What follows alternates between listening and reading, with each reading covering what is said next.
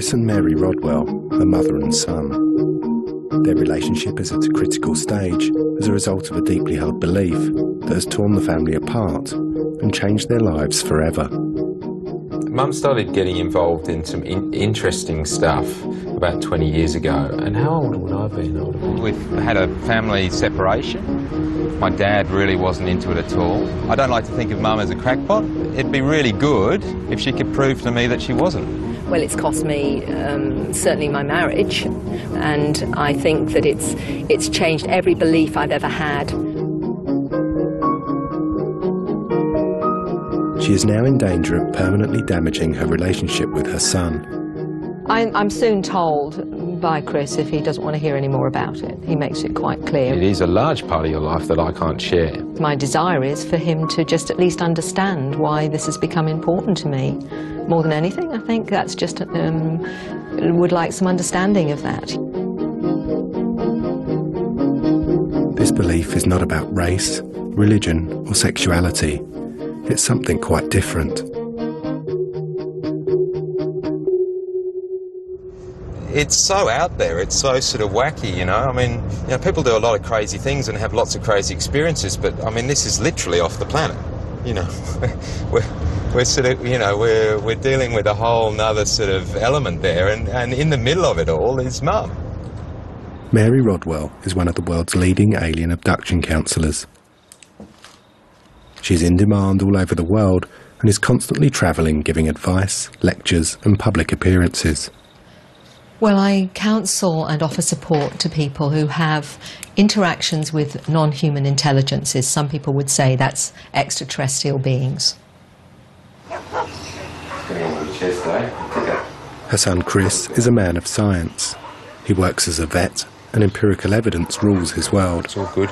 I love science, the method behind it. And I mean, the problem really is that for the last 20 years, me and Mum have had this sort of conflict between us. I'm coming at it from one angle, she's coming at it from the other. She's really passionate about it, she believes. I don't. I believe these advanced intelligences have been visiting this planet since the dawn of time, and I believe they're here to assist our evolution to another level now. The ultimate evidence would be seeing one of these little dudes walking around, little grey guy, I somehow think it isn't going to happen. I'd love the opportunity to be proved wrong. Chris has given his mum a challenge. Prove to me that you're not crazy and that aliens exist, or the subject is closed forever. So it's a really crucial point in my relationship with Mum. I want her to convince me after all this time that she's not crazy, Mary has grabbed the opportunity to prove her case with both hands.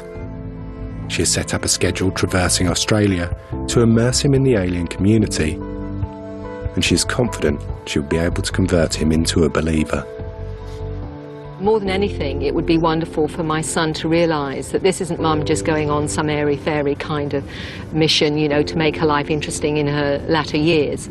But in fact, it's because it is so vital that everyone understands that there are people hurting all over the planet that have nowhere to go, and I'm just one person that can actually offer that support. So I'd like my son to understand, more than anything, how important and why this is important, and for him to understand the reality for himself, because actually we're all involved in this. Chris is flying from his home in Melbourne to Gladstone in Queensland before driving to his mum's home and office in Agnes Waters. It's always been a source of conflict for me and Mum, or should I say, sort of one of those things, in families you just don't go there, It's kind of like at the Christmas roast and things. You don't, certain subjects taboo, you don't talk about. And this is one of them, and I think it's because it's one of those things that there's a lot sort of bound up in it. Or a lot of this sort of stuff, heralds back to Mum and Dad splitting up, and, I think there's been a sort of natural resentment for me to kind of really want to go there, as well as the fact I find the subject, quite sort of hard to sort of get my head around.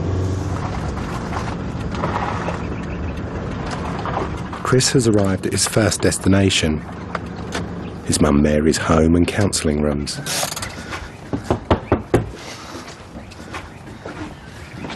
All right, where are they? Oh, hello. Where are the my aliens? gorgeous lad. There you go, Mum. Oh, mwah. Good to see you.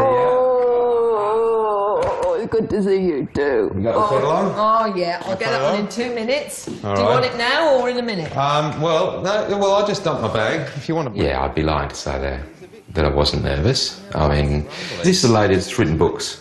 She tours all over the world, and she's been to places like Oxford University and debated high-level academics and the president of the Skeptic Society, and she's beaten them. Got any freshly baked scones for me? Oh, yes. That and the whole banquet, my darling. You know what I do for you, don't you? All right. Hey? No worries. All right. Do you think that people out in the suburbs, you know, working in Woolies or holding down a job, raising their kids, what relevance is that to them? Do you think that you know, I mean, is it going to be, you know what I mean? Like, it might be, even if it's happening, Yeah. let's say it's happening, you know, what relevance is it to somebody, you know, that, you know, possibly there are people or things out there that are visiting planet Earth when they've got to put, you know, pay the mortgage? Do you reckon people care? I mean, really? Do you think they do? Or is it just a certain selection of people that care? I'll tell you the relevance, because some of those people are having experience and encounters with these beings and they think they're going crazy. Housewives with children that are talking about going through walls. That's why it's relevant, because they think they're going crazy and are too afraid to even speak about it. My clients, you know, are people that, you know, paint your house. They're people that build your houses. They're farmers. They're young children. They're teachers. They're people that think they're crazy, are too afraid to even speak about it. And they're the people that come to me. So that's Mary is desperate to get on with presenting her case, and before they set off on the road trip, she has brought her first witness to her house to tell Chris his story. Greg Lenole is ex-Navy. He claims to have been abducted by aliens and been on board a spacecraft. Today, Chris will get to witness a counselling session and hear Greg's account firsthand. Hey, Mary. Hi there, Greg. Good to see you. Oh, well, welcome, welcome. I know it's a bit cold today. I've got the heater on downstairs, and I've got someone I want you to meet. Cool. All right. Okay. So we'll go down there and. Well, Greg, this is my beautiful son, Christopher. Greg. And, How are you? How you going? Greg, I've known here now for the last year, and he's had some really interesting experiences, and I think I've questioned everything. I've also gone through a process that my clients have gone through, because when they finally start to believe maybe they're not crazy and maybe this is real, and if that's the case, everything they've ever believed in has to be reappraised. It was about 1967. I'm 7 years old, 6.5, 7 years old, something like that. It's about 5:30 or something, like 6 o'clock. And to the south of us, there was this, what looked like a ball about this big in the sky. Kind of reddish colour, you know. And as I'm looking at it, I've said to my dad was there, and I said, "Hey Dad, what's that?" And he goes, "I don't know." He says, "Maybe the Air Force have something like this." Well, as it, within a few moments, this thing's just got bigger and bigger and bigger and bigger, till finally it was like, well, it was right on the football field. It was huge. Like the football field, there was more of it going out past the main road. The red is now really strong. Also the sun's starting to set a bit more, but the red colour is really strong. And this craft, it was kind of an oval shape. There's a couple of hundred people underneath this thing and around it, looking at it. And then Dad says, "It's time for dinner. Come on, boys, it's time for dinner." And I was like, time for dinner. So we start heading in. What I noticed then was that literally everyone turned at the same time. And instead of actually, you know, like either running or something like that, they just all turned at the same time and very calmly walked back to their houses. I'm sort of lagging behind, and I just really want to look at this thing, because I've never seen anything like it, you know. And it's like spitting out all this phosphorus, right? And it's like, hey, wow, it's really bright. And what it does, it comes over the top of you, and it literally lifts you up. And what was really interesting is I didn't remember going through any doors. right? It was like you were materialised or dematerialised or something. And then, so when I'm inside there, this craft is really big, like, you know, several stories high. Like, I'm not the only person who went on this craft, okay? Those kids didn't actually walk off. Okay, this is where we start getting a bit weird, mate. Right. It's already been pretty weird. So. Okay, all right. It was a mixture of interest and kind of and trying to sort of go sorting out, what seemed to be incredibly rational, credible descriptions from something that's like out of the movies. Very passionate kind of guy, and I think utterly convinced about what he saw or what he thinks he saw. And it literally lifts you up. But there is something in Greg's testimony that has Chris intrigued, and he can't dismiss it out of hand. You get hyper-fed information. I can have a conversation with an astrophysicist with no problem whatsoever. Yeah, I can understand physics, no problem whatsoever. I understand all of this stuff. Never, ever, ever did any of that. I was an F-grade student. I mean, he's describing to me about, black hole, like high-level astrophysics. Now, he seems to have more than just a brushstroke idea of a lot of this stuff. You're positive you haven't dreamed any of this. This is kind of like, this is, The biggest question I ever asked was this a dream? Yeah. More often than not, I've asked this. In fact, until I met Mary and a few other people, wackos here like me, I never really spoke this to anyone because it's just too out there, mate. Like who's this fruitlet thinks he gets picked up by spaceships and aliens? Greg is a very credible witness, and despite her reservations about their validity, Mary has arranged for Gavin Wilson, a polygraph tester for the federal police who trained with the FBI, to come and conduct a polygraph test with Greg in an attempt to give Chris the empirical evidence he craves. What I've been asked to test you on today is about your contact with UFOs or aliens, and we want to find out whether you've definitely seen those, okay? Bit of science, Mum. You've got a bit of a bugbear around science in general. So. No, I haven't, not in the slightest. But I'll tell you. Mum, you have. Yeah. You do have. No, only when I think it's limited. In the last 20 years of your life, did you ever tell a serious lie to someone you loved? No. A lot is riding on the result of the polygraph test. I think he's going to pass the lie detector test. I've got no doubt. I think we'll see that as a clear pass. Do you intend to deliberately lie to any test question? No. If we're talking about finally accepting on this planet that we're not alone in the universe, it's bigger than anything else humanity can take on board. Just think about it. Finally, we're not the top of the intelligence pyramid. Oh my God, how are we going to deal with that? And what does that mean about what we understand about ourselves and our history? Because they've been visiting us for millennia. Okay. Have you definitely been inside a UFO?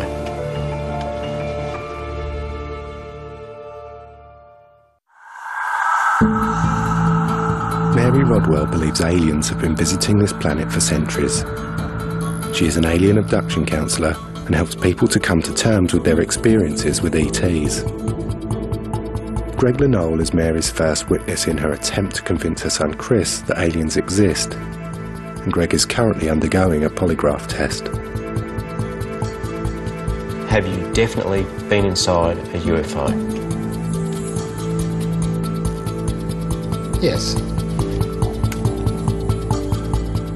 I think he's going to pass the lie detector test. I think utterly convinced about what he saw or what he thinks he saw. Are you 100% certain you've seen a UFO? Yes.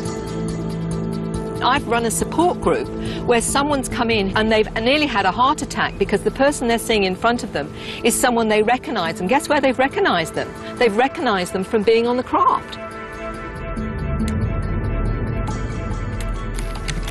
Okay, Greg, test is now over. Let's get the stuff off you. Greg, according to the polygraph,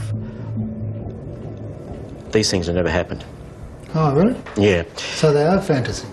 Well, I don't know whether fantasy is the word that I would use. So what am I seeing in a regression? Well, we'll go into that. Yeah, right, okay. Yeah. There's a lot more work, you know, and that's it. Okay, so this is my video diary for the first day. Greg, really interesting guy, lovely guy.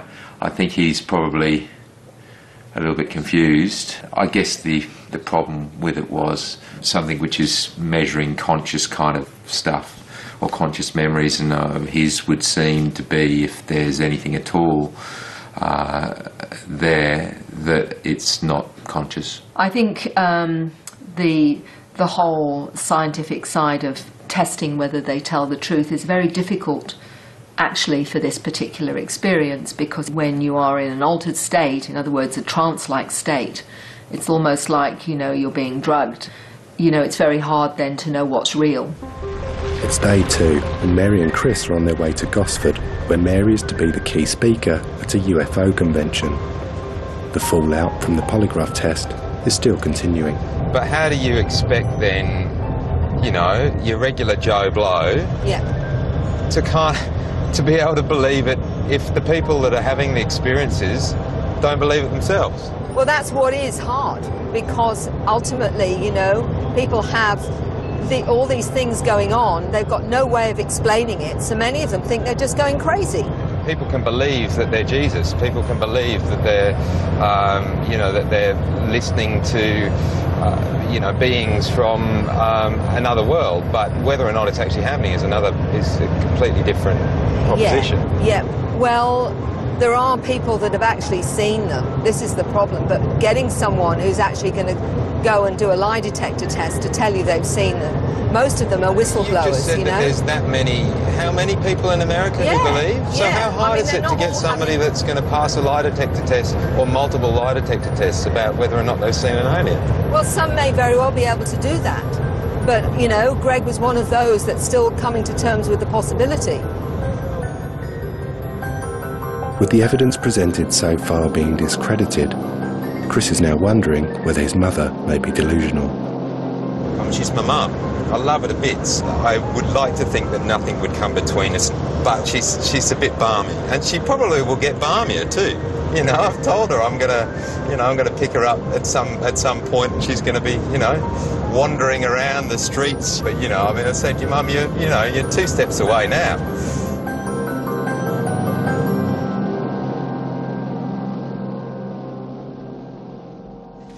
Oh, this isn't bad, is it? No, this will work out well. Hello, ladies. Nice to see you again. Right, well, we'll go up in front there. Okay. Looks like Hugh's up there, so we'll... Right. Hello, Hugh. Oh, nice to see you. Today, Mary will be the guest of honour at the Gosford UFO Society. Chris will get to witness the high esteem in which Mary is held by the alien community. Well, good afternoon, everyone.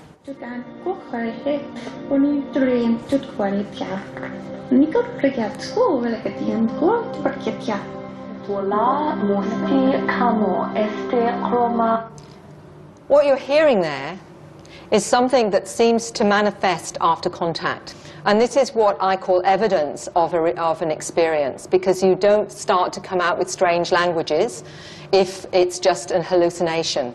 They often will have out-of-body experiences and have this experience of going through walls. Yes, you could say, are they sleepwalking? But you can't be outside with all the doors locked from the inside and sleepwalk. Some of them, I think, may be even interdimensional beings, and some of them may even be from our future. We just don't know. This is the trouble from whistleblower sources that I've spoken to. I've said there might be at least 50 or 60 that the military actually know about and haven't been disclosed. But perhaps is many, many more. And I call it a bit of a catalyst to waking up. it's a journey of joining the dots, even if the dots encompass the universe. Only on 2 occasions have I struck people who feel they've been abducted. Yes. One was quite interesting, that he was abducted from about the age of 3 through to about the age of 14, when he then moved from England to Australia. And he said since then he's had no further contact. Now, how do they follow them through their life if they remain in an area where he moved such a dramatic distance? They seem to have lost contact. Is that normal or not? I don't think it matters where you are on the planet. If they've got your energetic imprint, if you like, they know where you are. It just may be that they've not needed to work with him at certain periods in his life. Yes. My question is that those languages that were spoken, those that spoke the language, do they know where they come from or who they are in relation to? Because I've recognised one of those languages. You recognised one of the languages, did you? Do you have a sense of where it's from or how you know about this language on any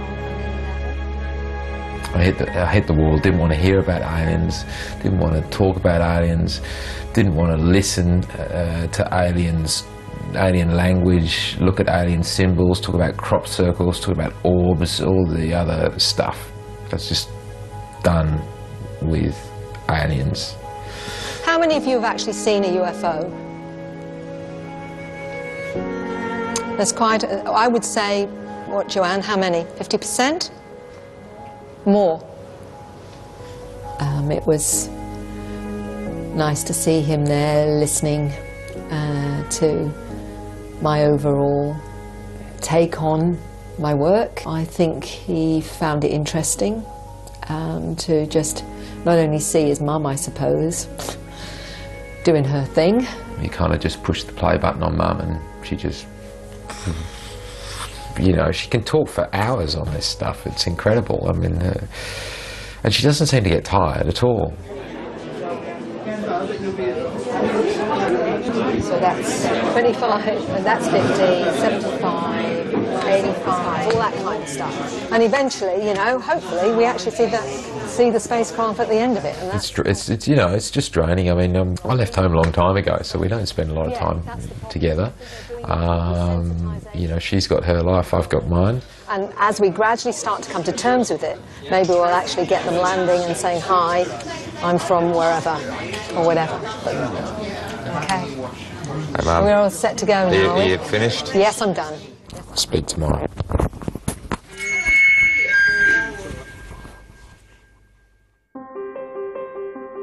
It's day 3 and the Rodwells have travelled to Canberra. The stress on their relationship is starting to become evident. Just like a UFO. Look at that. Just needs an engine now, doesn't it? One of those anti-gravity things. What, you ready to go? Chris is only interested in conventional science and wants empirical evidence, and his mum knows it. With this in mind, Mary has arranged a no-holds-barred public debate with an eminent astrophysicist in the prestigious Shine Dome, owned by the Australian Academy of Science. There's my crazy old mother up there, you know, talking to people about aliens. So, no, look, I'm sure, look, it's going to be really interesting to see you go head-to-head with the men of science. Let's see what I can do tonight. Yeah. And hopefully you won't put me in the home afterwards. I've already got the form signed, Mum. Don't worry, I'll cut you away. Thank you, my darling son. So much, so nice to be loved. The topic for tonight's debate: should the public be told that we are being visited by aliens? And Mary is going to have her work cut out. Her opponent, Dr. Lineweaver, has been researching this topic for decades, and he's on home turf. Many in the audience are his students.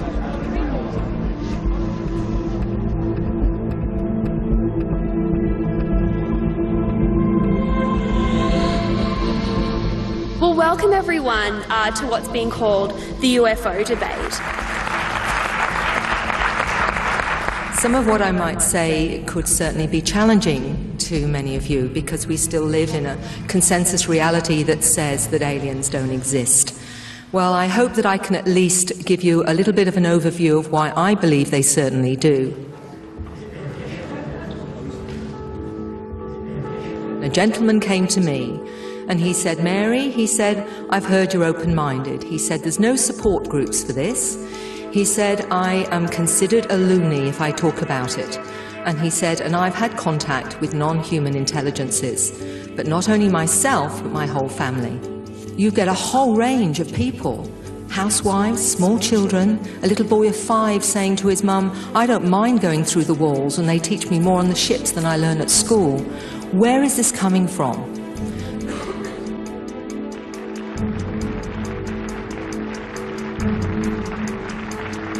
When you have somebody who says, a child, for example, says, I saw a boogeyman. I saw something that scared me. You don't say, the boogeyman is in there, because that'll scare the child out of their wits. And I don't think it's necessarily good to tell people who have seen aliens and been abducted, say, yes, you did see that, they do exist, when you have what I would consider very flimsy evidence to support that. And I don't listen to people talk, I look at evidence and hard data. I will hope, Mary, that when you can tell your clients to bring a digital camera next time, because for 50 years we have been seeing very blurry black and white images of UFOs and spacecraft and Photoshops, versions of them. Every time I see here's a UFO, here's a spacecraft, they're all blurry and out of focus. That is just inconsistent with the progress in technology, and they're so easy to put in your pocket and just carry it with you. Go to bed with it, and when you wake up in a spacecraft, take a picture. And the fact that it's treated with such light-heartedness and often ridicule is half the problem. That's what I'm dealing with all the time. So this is part of the reason why you don't hear about it, and there's the elephant in the room and nobody talks about it. So let's go to the next part of what I would say to you. There are cartloads, absolutely cartloads now of images, people just taking pictures and having a UFO in them. People who don't believe in UFOs are actually seeing them. In focus. Absolutely in focus. When I met the ex-Defence Minister of Canada, the Honourable Paul Hellyer, he worked in the White House, privy to many, many secrets. He actually saw one of these alien beings in a hangar. And he had alien technology from the Roswell crash that he had to slowly secrete out to corporations, such as fibre optics, night vision, digital chips, Teflon, all come from reverse engineering of the craft. Thank you very much. So one question, did aliens invent Teflon? Look, I'm going from my research in 1,600 cases in terms of their experiences on the craft and what they either tell me from conscious memory or they tell me through hypnosis. They describe, yes, genetic material is taken, but they're also taught quite amazing things from the origin of the species right through to quantum physics. But Einstein, was he visited by aliens? What do you think? The sort of expert physicist, he sort of really, he really had a kind of quite a flippant attitude. And he said, this is mathematics of the future. And this was who is this guy? Professor Brian Josephson, if my memory. Brian Josephson, yes, I know him. Was he the only one who said this was mathematics of the future? Because Brian Josephson is fallen into quite some disrepute. I was at a conference with him about 2 years ago, and he's really gone off the deep end by most scientists would say that. So both of them said exactly the same thing. Mary. So maybe both of them have a problem. Can I ask? I don't know. Well, we do have more than 2 mathematicians in the world. Well, I did shift, and it wasn't a shift necessarily a quantum leap in my belief of the subject or the or UFOs or whatever. It was just the fact that I think it was a pretty natural response that someone's attacking Mum, and I felt, attacking my little old Mum. Given the fact that we've just made these amazing discoveries where we've almost had to sort of reinvent the way that we approach physics over the last 100 years. Fundamental re-understandings of things. Absolutely. Yes. Is it entirely possible that we could do the same thing with a subject like extraterrestrials? Well, we'd try. We'd love to be able to do that, but we need some evidence.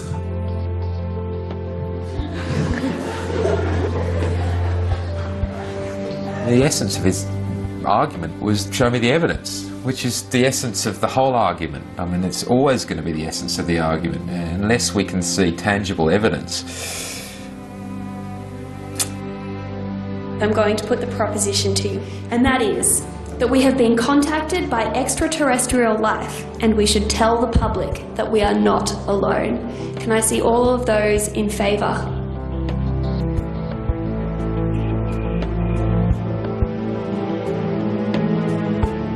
It's a victory for the negative, ladies and gentlemen, but maybe it's a loss for humanity.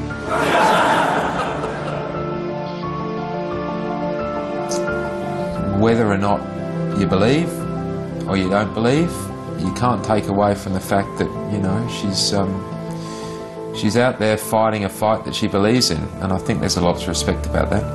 So, she did good, Mum. She did good.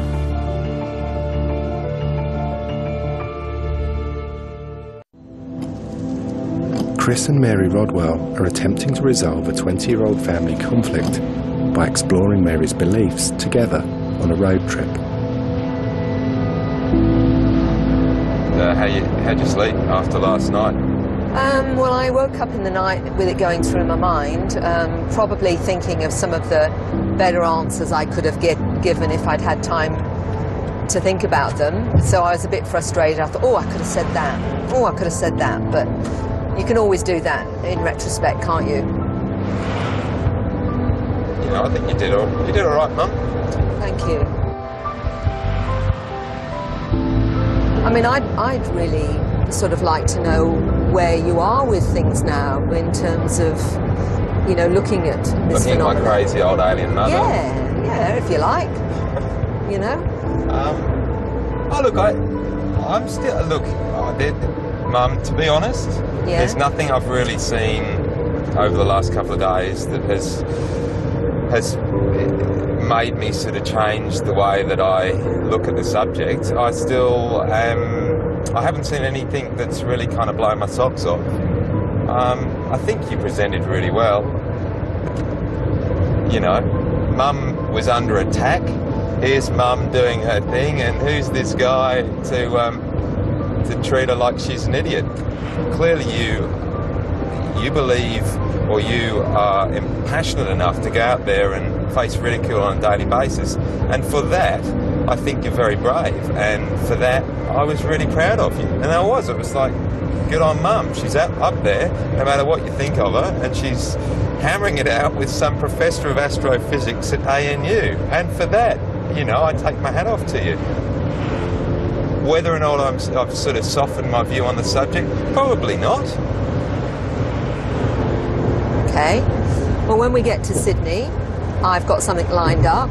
I'm sure you have. I'm sure I wouldn't have anything other than that. Which, again, may just add to that more empirical hard evidence that you're looking for. So I think that's going to intrigue you. Well, you're just gonna leave me hanging like that, are you? Well, you're going to have to wait and see then, aren't you? You're full of surprises, Mother. I know.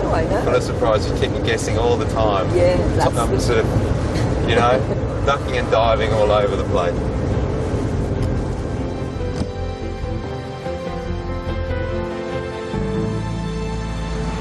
Mary's confidence is growing, and she is about to play her ace card. Her quest to show Chris scientific evidence now takes the Rodwells to a Sydney suburb. But before they get there, Mary wants to address the issue of photographic evidence.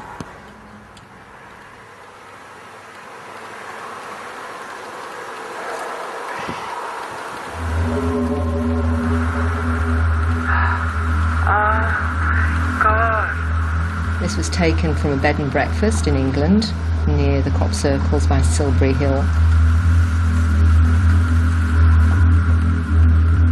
It's quite cool.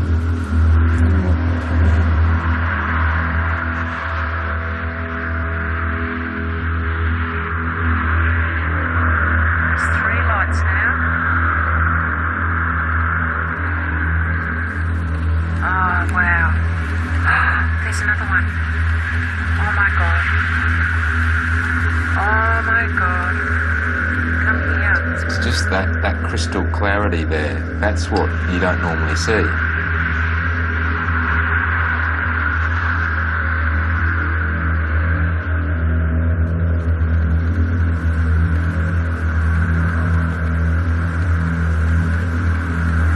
Here's another one.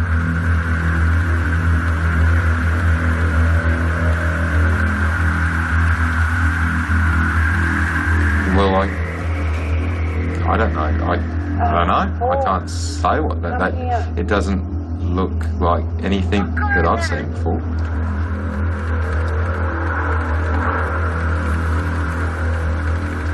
Oh! There's another. Oh my God! That's not fireworks, mate. No, I don't think it is either.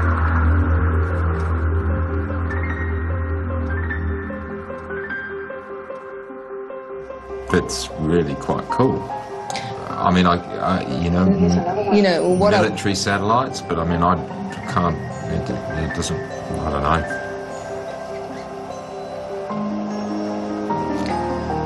Well, when that astrophysicist last night said, you know, little dots and what have it, he's not seen what's available. Well, why didn't you show this last night? Because I didn't have time to show this. If I'd had... I'd have started with this.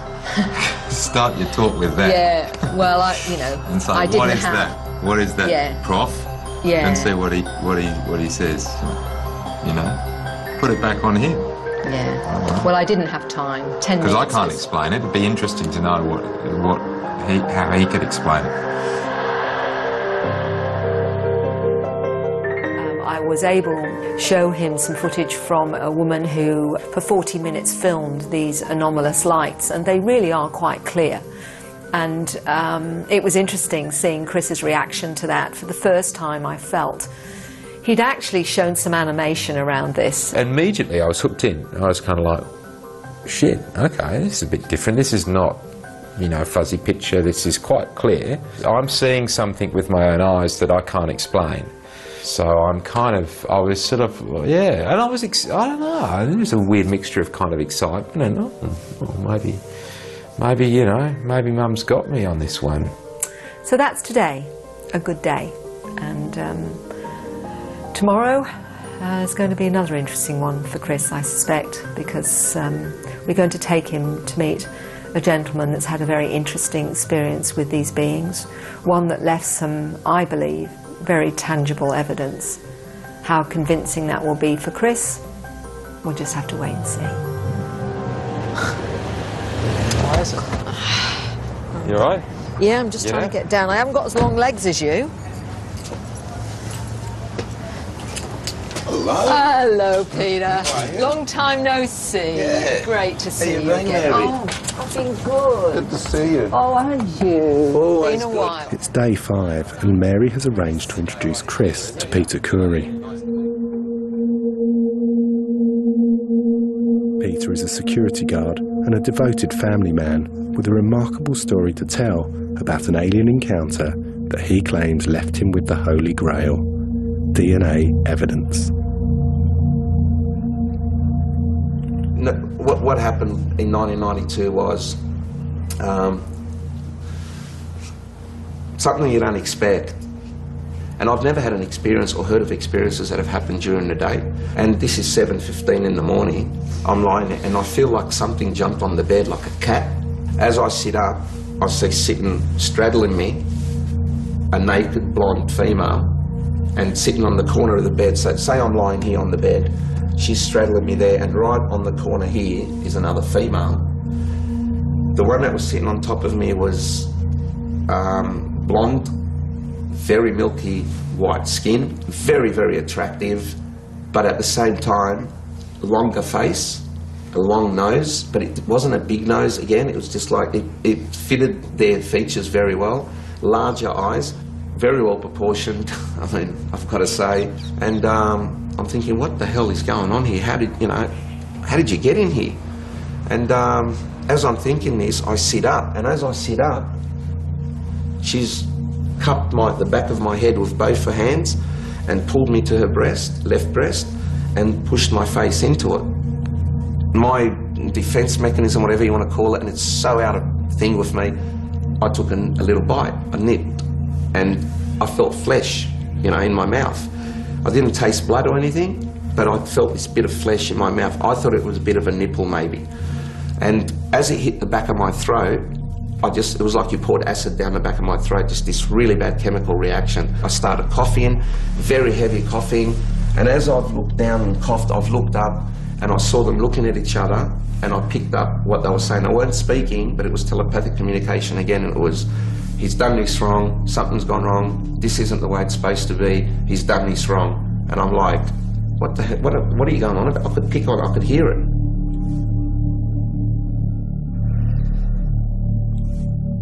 I had an erection for like 6 hours afterwards, and it was pretty painful. And under my foreskin I found 2 hairs. One was like an S shape, almost curled, and the other one was sort of not, it was just wrapped around, embedded in though, like if you push your nail into you get a little bit of a mark. That's what they were embedded. I could see that they weren't on the surface. And as I tried to take them off, peel them off, it was total agony. And so I knew it had to be from them. Peter released his sample for DNA analysis, which was conducted by a biochemist. The results that came back were extremely unusual. And mate, I was bombarded with phone calls from the scientists. Come to our house, took hair samples from me, hair samples from Vivian, blood from me. So I was starting to get like a forensic investigation. What they found was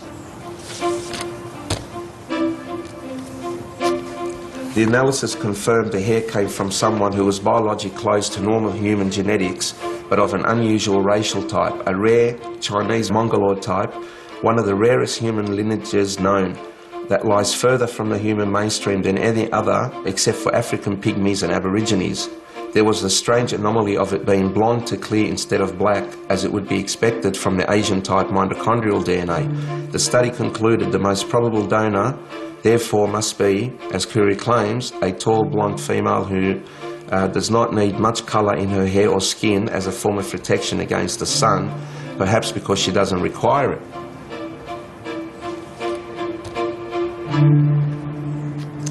And Peter, thank you. No, thank you, Mary. You know, we're always here for each other. Yeah. That's what we've got to do. That's right. Always. Yeah.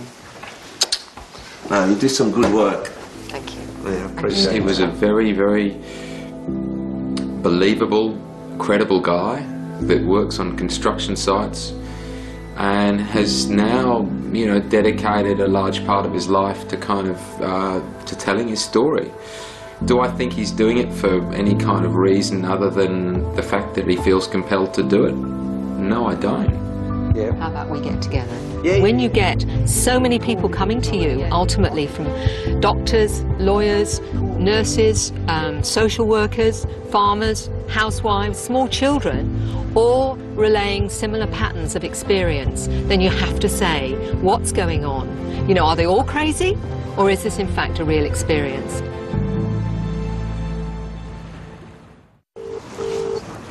Chris has decided he needs to talk to Peter Curie again. Hello? Hello? Hello, Peter? Speaking. G'day, it's Mary Rodwell. How you going? Your account yesterday was pretty mind-blowing and quite detailed. Look, I was wondering whether or not you would be prepared to undergo a polygraph test. Oh, not a problem. I've always requested it, mate. I even at one stage asked Bill, there was some talk of some truth serum that was being used in some military stuff, and I said, mate, I'd be more than happy to do that as well. Okay, great. Cheers, Pete. Cheers, sir. Bye.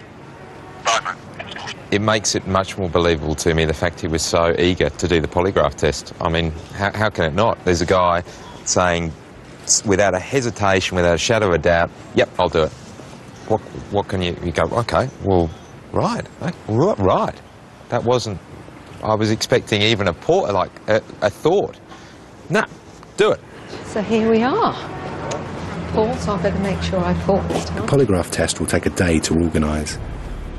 In the meantime, Mary has arranged to take Chris to meet Dr. Rugbir Bartel, an astrophysicist at the University of Western Sydney, one of only 3 people in the world whose job it is to scan the sky for laser communications from aliens. We have a target list of stars that we want to look at, and then we use specialized equipment here, which is very sensitive to pulses of laser beams. It has to be a nanosecond pulse for us to pick it up. And that information is fed into this computer. If we have extraterrestrials out there, if they are there, they'll be more advanced than us, you know, and therefore radio technology or radio wave technology will be old hat to them. So they will be sending information to us on a laser beam. So if there's a signal, it's hidden inside here. This is all noise. And I have a special program then which analyzes this to find out whether there is actually a signal inside. So it just takes the noise away? It takes the noise away. What you do is subtract the noise. If there's something there, it will show up. In December 2008, Dr. Bartel picked up a suspiciously sharp laser-like signal. This type of signal has never been seen before, and Dr. Bartel believes it could be contact from an extraterrestrial being. 2 years ago, we found this. A very sharp spike hidden inside the noise. So we were quite excited with this. I've written here, is it ET, you know?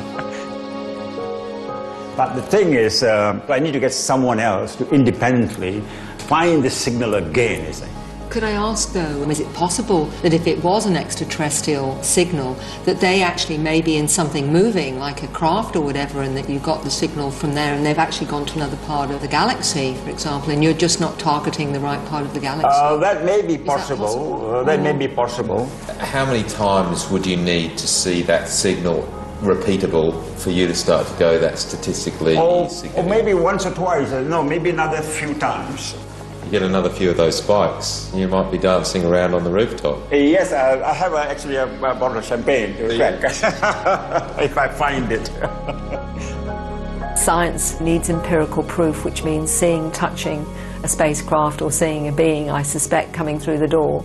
We have this empirical evidence. It is so frustrating for me when I know there are people that know the truth and yet can't say because of Official Secrets Act, because they're threatened otherwise. And I know the conspiratorial side doesn't rub well with Chris, but whether we like it or not, these are credible people that have spoken to me. They've got no reason to lie. It's the final day of the road trip, and the Rodwells have to wait until the evening for Gavin Wilson to fly in from Adelaide to conduct a polygraph test on Peter Curry. Although we are on the ground, for your safety and the safety of those around you, please remain seated with your seatbelts fastened until we're... Whilst the polygraph test is conducted, the room must be cleared. So Mary and Chris have to wait outside until Gavin is finished. It's going to be fascinating.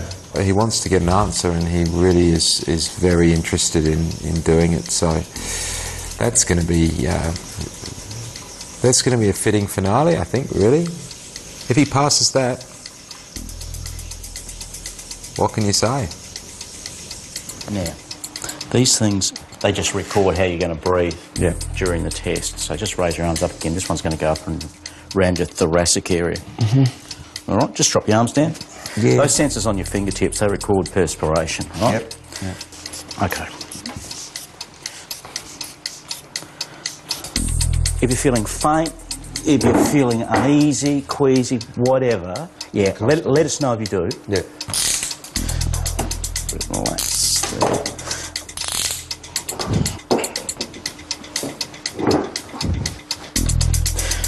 Okay, Peter, the test is about to begin. I'm now going to get you to close your eyes for me.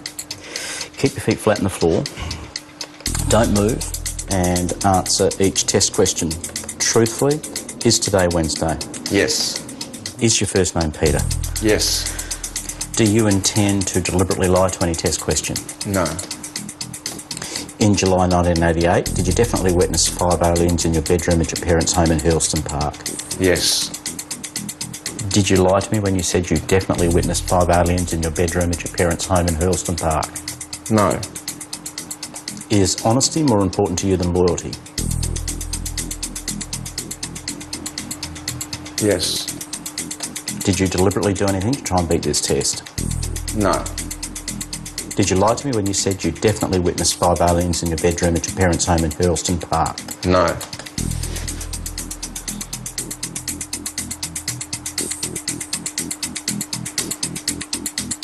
Okay, test is now over. Just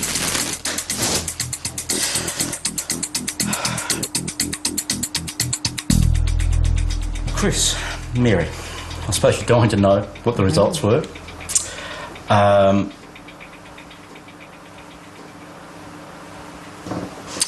Peter passed the test. Great. I'm happy. So, as far as I'm concerned, what he witnessed, there has to be some merit in that. The polygraph test has validated Peter's account of the events and reinforced his belief that the scientific community need to take this matter seriously. Look, I think the DNA went a long way to helping people believe. Hopefully with a polygraph to back it, people can then sit back and say, well, if the guy's not lying, there's got to be something there, you know, and if there's something there, and if it's 5% of all the reports around the world, if 5% of those reports are legitimate, and mine is part of that, then, geez, we've got a phenomena we need to look at. I mean, the results actually haven't surprised me, because I've always believed Peter, and I know that he's got absolutely nothing to gain by saying something so incredible. Chris. Yeah. What's your reaction? Oh, look, what's my reaction? I mean, I can't sort of sit here and say, look, here's a guy who's put himself on the line. He's told a very amazing story, sat a polygraph test, passed a polygraph test, and say, you know, I can't. There's got to be some other explanation. So in that sense, yeah, obviously, I'm open-minded enough with Pete's story. Does that mean that does that mean that, you know, I'm a convert? Chris, if anything, though he's got a healthy scepticism, he's also very open-minded. And I think that with what we've just seen tonight, I think that's definitely got to make some difference in terms of how he views this. It was an amazing day to cap off an amazing kind of time. And, you know, I guess I keep coming back to the fact that, you know, after having looked at everything, the only certainty is that there's still uncertainty. And the more questions you ask, the more you find. And it just keeps going round in this sort of circle. I mean, there's a little thing where you go, oh yeah, I can kind of see that, I can understand that, and that seems real. You know, the most credible parts of this whole investigation really have been the lights that Mum showed me. Can't explain those still. And a guy who says he's been abducted by aliens that's passed a polygraph test. You can't deny that. I can't deny that, you know, and I have to take that on board. You know, has it swayed me? Yeah, it swayed me, but it doesn't mean that I'm a believer. I'm not going to go yelling from the rooftops that I think we're being visited by aliens and that UFOs exist.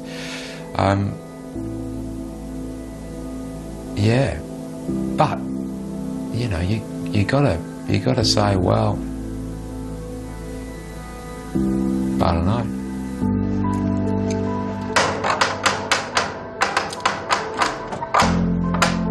Hello, my darling. Are you ready to go? I'm all ready to go. All right, let's go. Time to go home now, hey? It is. Okay. Right, I'll hand this one in. All right. 10 days is a very short time to show what I've been learning about for the last 15 years, and I know it's been very confronting for him. I don't push this subject down my children's throats, who would? But I did sense that through that, I think the most compelling thing I got from what I saw of Chris was he was very moved by some of the stories, you know, from people who've talked about their experiences. I think that has moved him. I suppose in the end, though, what I have seen and what's been just as important to me as investigating the subject is, you know, seeing Mum work and seeing Mum tick, and it comes full circle to the fact that, you know, Mum is a, you know, she's remarkable in that sense, that, you know, she's always been a helper, and people love her for that, and I love her for that, because I think it takes remarkable courage to do what she's doing.